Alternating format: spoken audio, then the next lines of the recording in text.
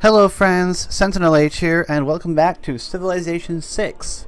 You know, I've been thinking a lot about districts in Civilization 6 and how to optimize them, and it's been something that it's kind of hard for me to wrap my brain around it while I'm maybe in the game, in the moment. So I thought I would try my hand at creating myself like a little tool and really that I could use to really think about districts and do something a bit crazy. So let me just show you this, and then we'll take a look at something that I think is pretty darn awesome. So I'll see you there. So here we are in my Civilization 6 city planning image that I've created in Adobe InDesign. So I found some hex grids and I put them in here. And so on the left here, I've created a city planning grid that's just the right size for planning out a single city. And I've been creating the terrain features down here. So I've got these little blue things which are for rivers, and I've got this one's actually smaller so that it can go on this side.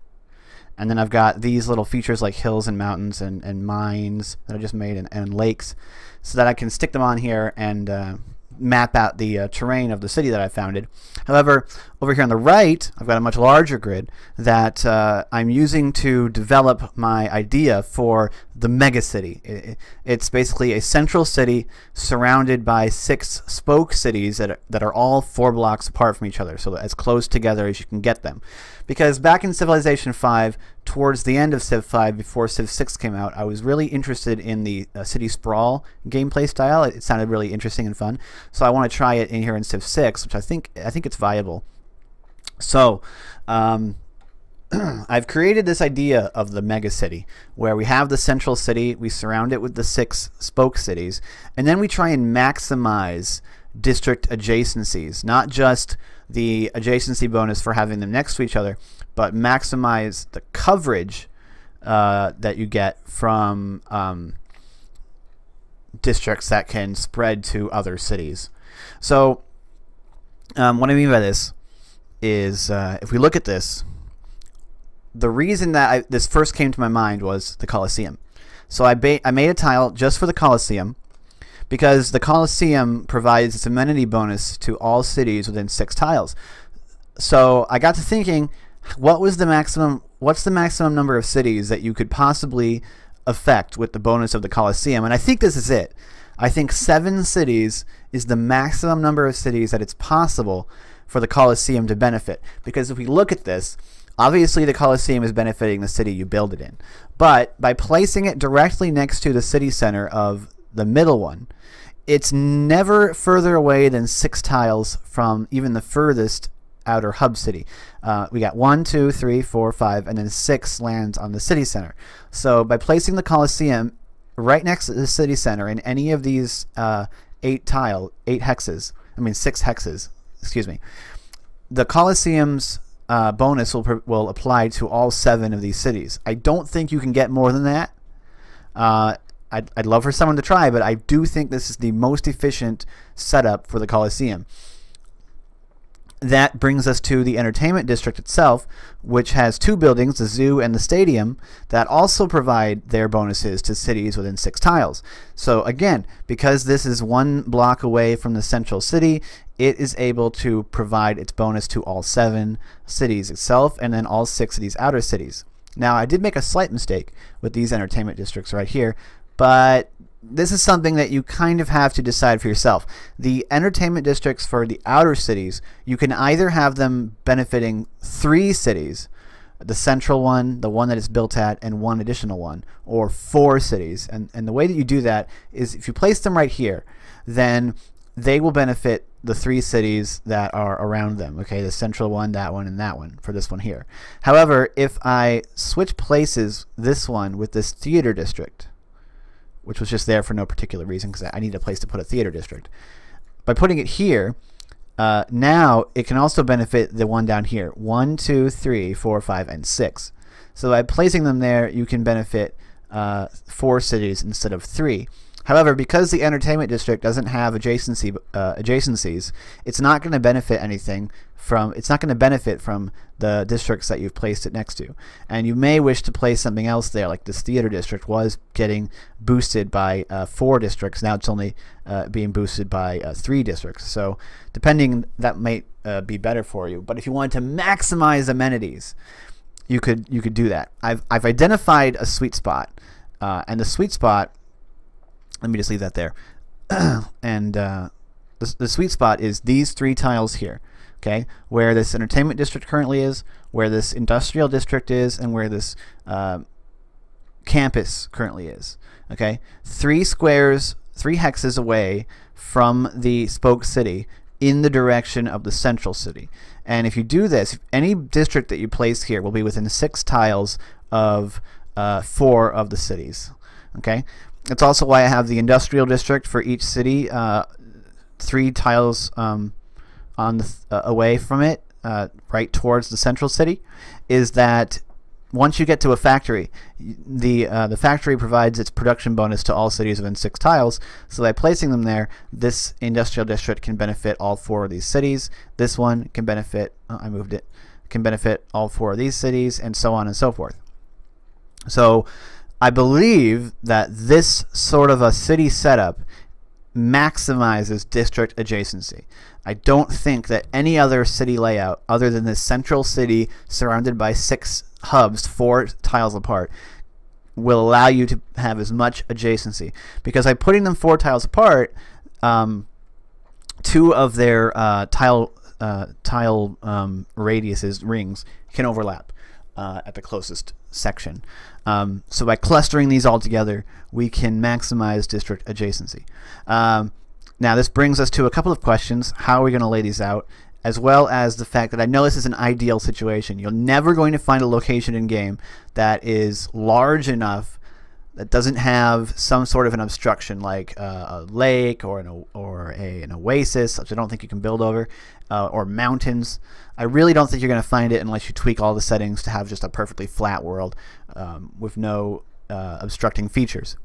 But I have managed to find, and it was the first try. I started up a game as Germany because I think Germany is the best civ for this strategy.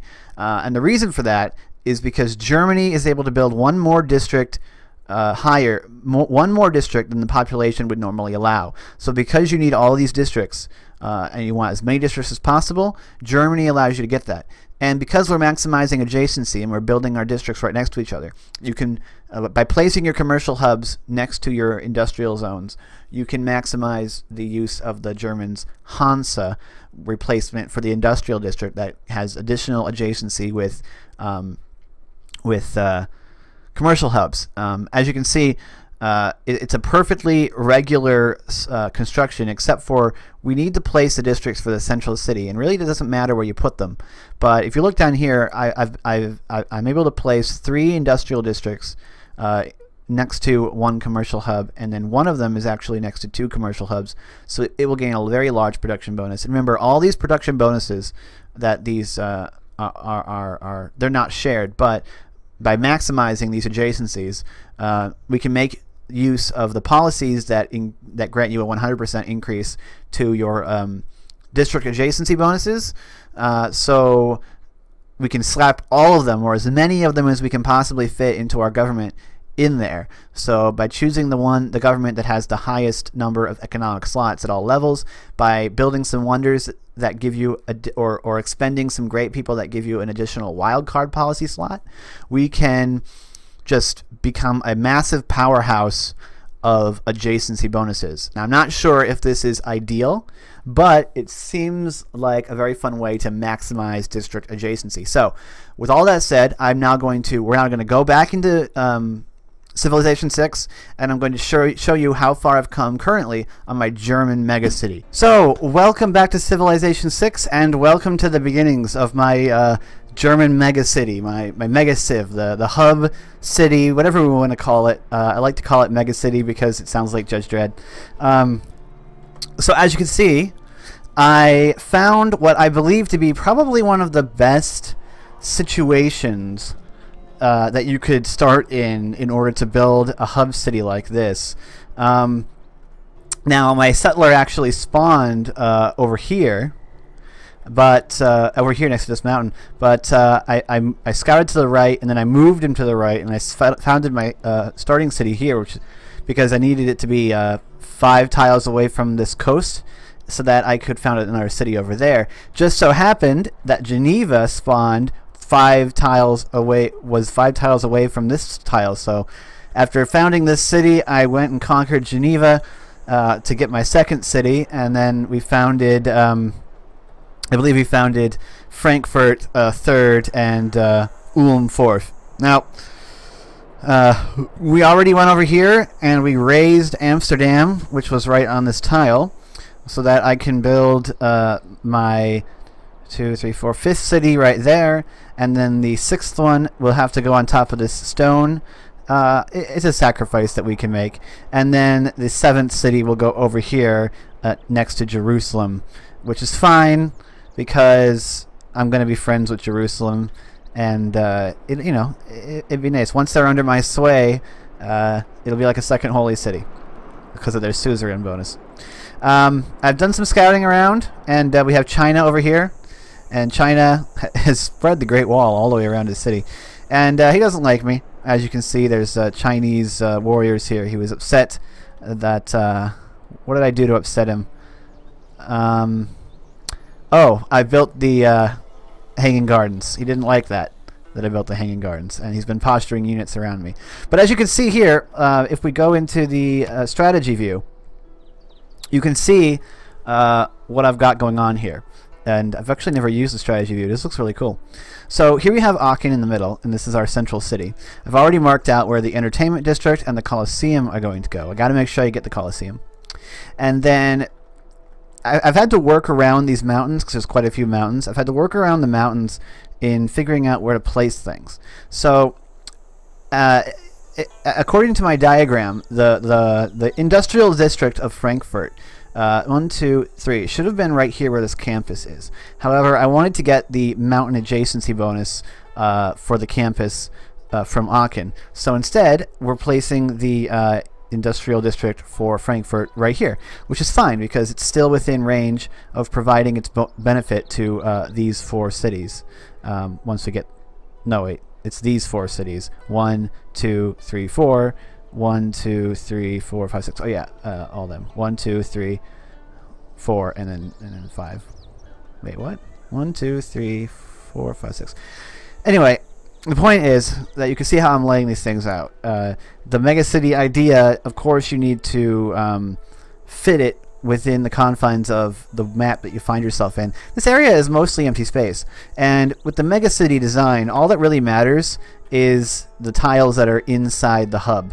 It doesn't really matter what's on the outside of the hub, so that's all a bonus. It's all gravy. The fact that there's this stone here by Frankfurt and rice and gems and copper is all really just a bonus. And you can obviously keep building out from this. You can place additional cities 4 tiles away from these outer cities, and well, since all of their districts are over in here, it really doesn't matter. Once you have this central hub of your empire, any additional cities can be placed wherever the heck you want. You don't really have to care about it because you can't give district adjacency to these any more of these. I built the Hanging Gardens because I'm going to need the population to grow quickly so that we can build more districts. You can see I've got map pins laid down. Map pins are so important for this, so you can plan ahead of where you're going to put everything. There's a lot of hills over here and stone, so I've placed industrial districts all right here. It still works out. I believe this industrial district belongs to Geneva. This industrial district will belong to Aachen. This industrial district belongs to whatever city ends up going over here. This is the industrial district for this city. It's also next to some hills if I decide to make those into mines, but we're probably not going to make those into mines because we need more districts placed around here. But since it's a stone here, we are going to be mining that. and getting all these adjacency bonuses. And here we have our, we're working on a commercial hub to benefit the Hansa here. We've got a commercial hub here, which is next to 2 of our industrial districts here, providing additional production to these 2 Hansas, because Hansas are amazing. So 6 production from this Hansa, and then 5 production from that Hansa, because this one's also next to a gypsum, and this one is not. Well, we haven't built a mine there yet, but we're probably not going to, because we have to put districts everywhere. So this is it. This is the German megacity idea. I do think Germany is the best. I wouldn't use a civilization that who has a replacement district that has to be placed on a specific tile, because that significantly limits your ability to get adjacency bonuses, and which is what we're going for. So I wouldn't do this with Greece, because you have to put their theater district, the Acropolis, on a hill. So I wouldn't do it with them. But any civ that has a bonus for districts, I think, who is it that can use builders to rush the districts? I don't remember. That would be a good one to get them up quickly. But Germany, I think, is the best. It also helped that I could quickly take out Geneva in order to bring it into my my empire. So that's how far I've gotten on the German megacity. I'm going to keep playing on this save until we get the whole city built, and I'll clue you in when we get there. If you want to see me work on this, I'll probably stream this save at some point here. So if you want to see some stream Civilization 6, let me know in the comments, and you know, like the video. Anyway, I hope you've enjoyed this little look at my idea, and doing a little bit of theory crafting in Civ 6 for how to infinitely sprawl your cities into a formation that I think really benefits districts. So anyway, that's it. That's all I've got. Stay tuned for future episodes. Don't forget to join our Discord. It'll be great once we get some more people. Right now, it seems like everyone just says hi to each other every day, but hopefully we can get some real conversation going. And follow me on Twitter. Don't forget to subscribe for more. I'm SentinalH, and I'm signing out.